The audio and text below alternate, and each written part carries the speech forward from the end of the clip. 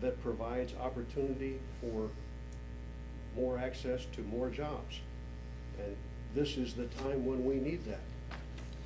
So this program is ill-advised, ill-conceived, based on science which is rapidly being disproven and publicly excoriated by people who know, other scientists.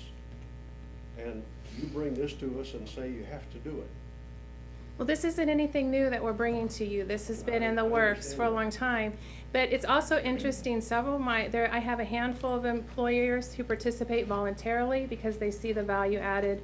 And I also have a few employers who are no longer affected by the law because they've had downsizing, but they have requested to still be a part of the program because their employees really like it.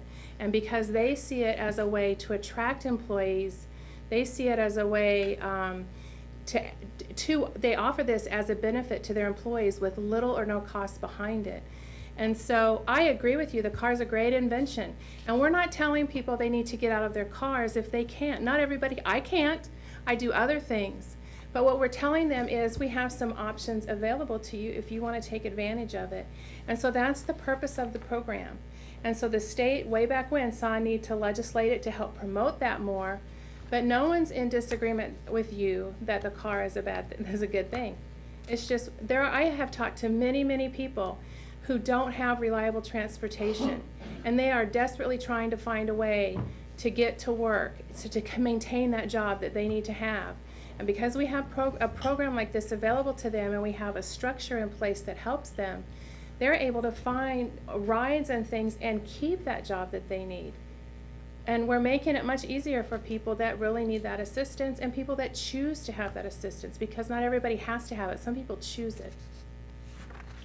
Just real quick, so the next steps in this process would be to adopt the interlocal and then the ordinance. Is that two separate items? Or the ordinance and the interlocal. Yeah. Okay. So any changes that or amendments we'd want to make to the ordinance doesn't affect our involvement in the interlocal at all. That's just how we're doing things here.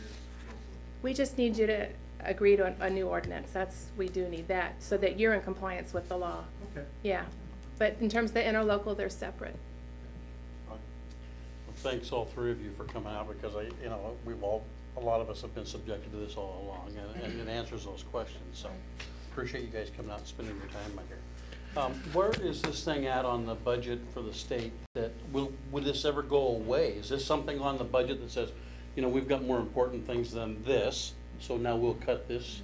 Is that on the horizon? Yeah, one of the things I do, in addition to just Jan works for me at the city, she runs the program, and I say she's really the CTR employee, but happens to work under the city because we have the most number of employers, so it makes sense for us to run. That could change if people think we're not doing a good job.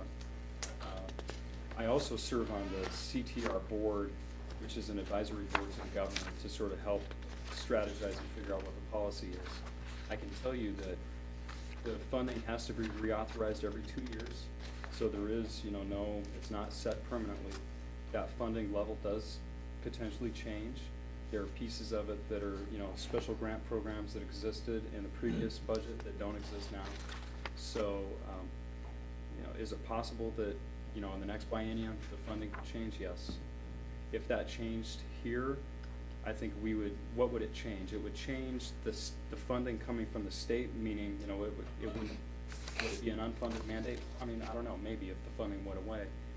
Would we as a local jurisdictions, Vancouver, Kamloops, Washougal, the same, still need to try to implement the state law? I think so, unless there would be a major revision to the state law. So, at the state level for the advisory board that I sit on, we obviously we like it being a funded mandate, something that the legislature has decided, hey, we have this law in effect, they believe, by policy that reducing congestion on our major roadways is a public goal, and that's why they set the law.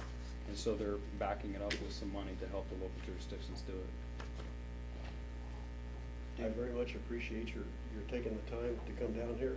I can see your enthusiasm for the program, but what I see from this is the need for some new people in Olympia. I would just agree. I really want to thank you personally. I do believe in all the data that's been given to us, and I read a lot of the data. And I think probably this is a program that's been in the works for almost 20 years, since 1991, and obviously it's not considered to be onerous to most employers. So I personally don't see any problem with Well, part of the continuing. conversation came out that was this a funded mandate, and of course you guys have answered that. Right. In fact, it is a funded mandate, so. Any other questions?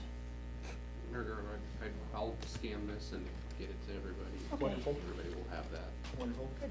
Keith, thank you for taking the time to still be on the phone with us. Sure, thank you. Thanks, Keith. You bet. Thanks, Keith. Scott, Jan, thank you very much for getting out here to East County. You see more of Washougal than you I want? just live down the road, so. Oh, do you really?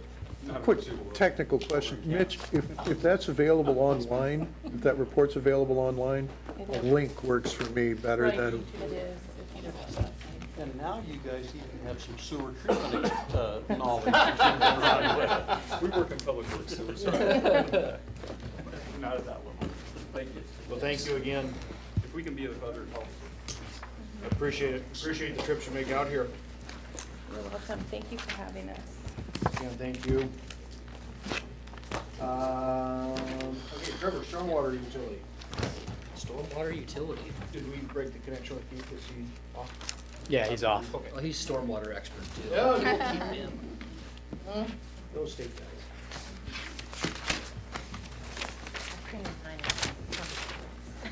So we've had a few inquiries about the stormwater utility, its first year, what it's accomplishing, what type of incentives we've offered as far as discount for NPDS Phase 2 holders or industrial permit holders.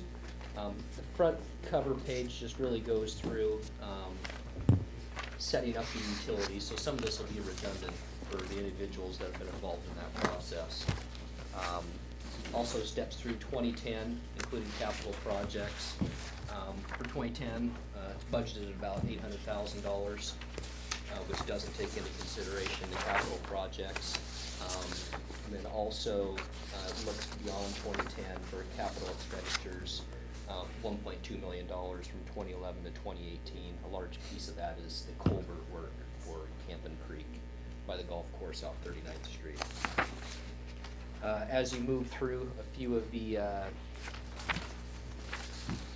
charts are actually right out of our stormwater plan, program activities and staffing. Currently, we're staffed at 2.5. We've got 2 full-time stormwater employees, Travis Giesler and Scott Randall. And then we've got Will Noonan at half in between street and storm. So we're 1 to 1.5 understaffed currently. With the equipment, most of you are fairly familiar with the Vector truck. That is coming in a little bit over budget this year at $325,000. Very expensive piece of equipment. We have been successful in a pass-through grant to the tune of $50,000 to be able to purchase that. What is that? I'm sorry. Right below capital on the second Like, page. what is a pass-through grant? Can you explain it? Pass-through grant is NPDS Phase 2 that's been handed down by Ecology. There's specific eligibility requirements to be able to get the pass-through grant, whether it's infrastructure to complete capital projects if you have major deficiencies,